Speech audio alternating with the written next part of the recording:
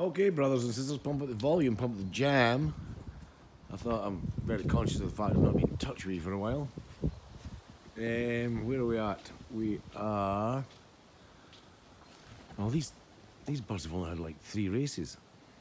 But we've still got a ton of late breds kicking about here. I bought in about 30. Anything with a yellow ring I bought in for Davy Hounslow or Jim Emmon, aka Richard Scott, who did me his fantastic deals. That wee fucker there with his green clip is at the stock cube. So we've got a lot going on, but we haven't raced a lot. And I'm going to give that bit of credit to Mr. Emerton, who advised me, which in conjunction with Mr. Reynolds works really well, is Mr. Emerton advised me less tosses, bigger jumps.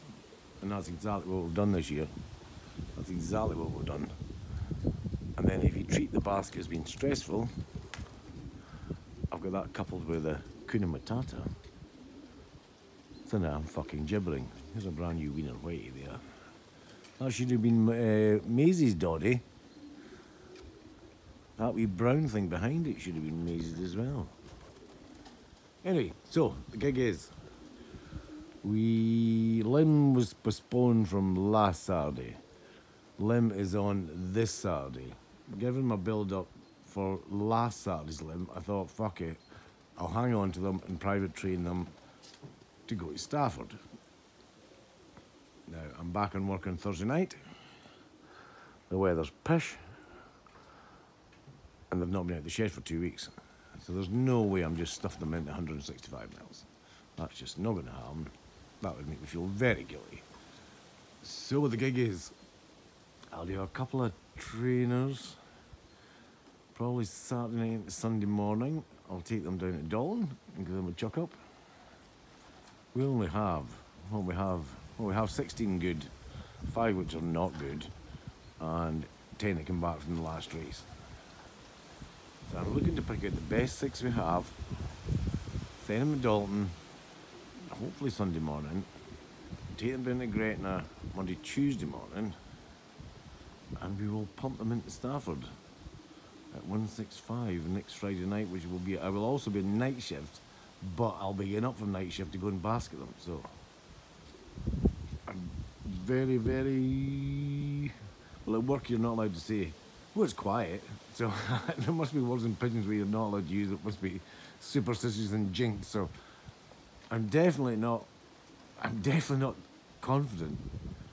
I'm just comfortable that this is probably the best platoon of YBs I've bred ever. And we have a ton of late breds to play in the autumn with. And we've got a ton of wieners just coming out just now. AKA right on cue. That's a Hounslow. No, that's an Emerton. A wee tick-eye bastard. He's a strutty wee cock already, I've noticed.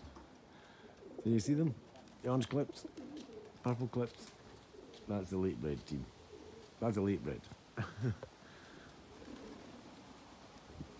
That could be Hounslow, possibly. Doesn't look one of my Emertons. But they're getting all molty now, eh? So I'll just let them molt and we'll fly them in November or something at -6. We'll do it the van my way, Neil. The van my way, Neil. Here's another one coming in. They're fucking everywhere. Oh, yeah. That's just gone. But yeah, I'll stop rambling now. We're still in the race. We're not going this weekend.